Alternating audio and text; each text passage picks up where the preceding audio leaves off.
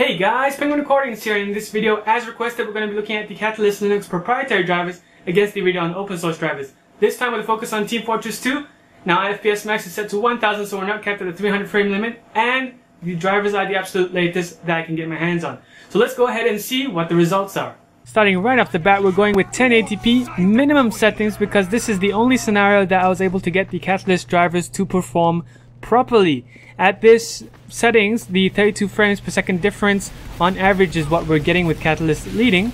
However, after changing the settings to maximum 1080p, suddenly the Catalyst drivers go crazy and they drop down to an average of 15 frames per second. So this is a 20 frames per second difference on average with the Radeon drivers leading in this scenario. So reducing the resolution, I was hoping the Catalyst drivers would be able to catch up again, but suddenly it's plateaued at 15 frames per second, even decreasing to 14 minimum. So this is a 30 frames per second difference with the Radeon drivers still leading. Now if we go into the final test case where it's 720p with all settings off, not only does the Radeon driver outperform its own self compared to just now, it outperforms the Catalyst driver by a whopping 151 frames per second difference. This is pretty insane. So jumping into the side-by-side comparison here, you're going to see what I'm seeing. On the left is the Catalyst drivers and on the right is the Radeon open source drivers. Now the Catalyst drivers and Radeon source drivers are being pushed to their max here because we're going at 1080p maximum settings. And what you're seeing is that the Catalyst driver cannot surpass 15 frames per second. Now when the Catalyst driver can surpass it, at the end of this video I will let you know when it does, it's unplayable still. Not because the frame rates are low, but because of another issue that you'll see at the end, which was pretty baffling as well. So only in this scenario was it playable, but even then the frame rates were so depressingly poor compared to the Radeon open source drivers.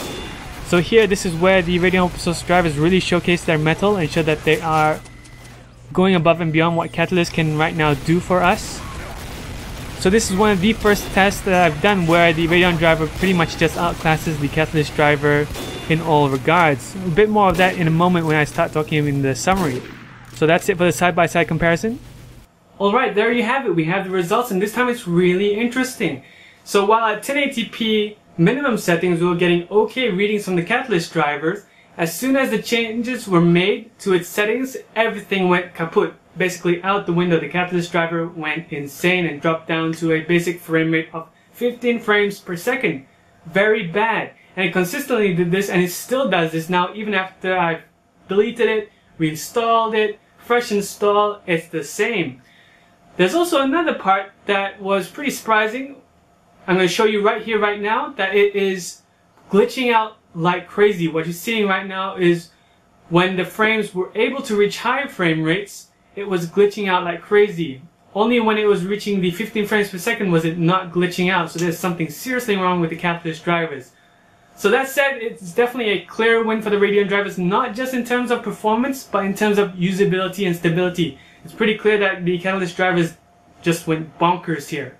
So that's it for this video, guys. I hope it was educational or useful to you in one way or another, and thank you for watching.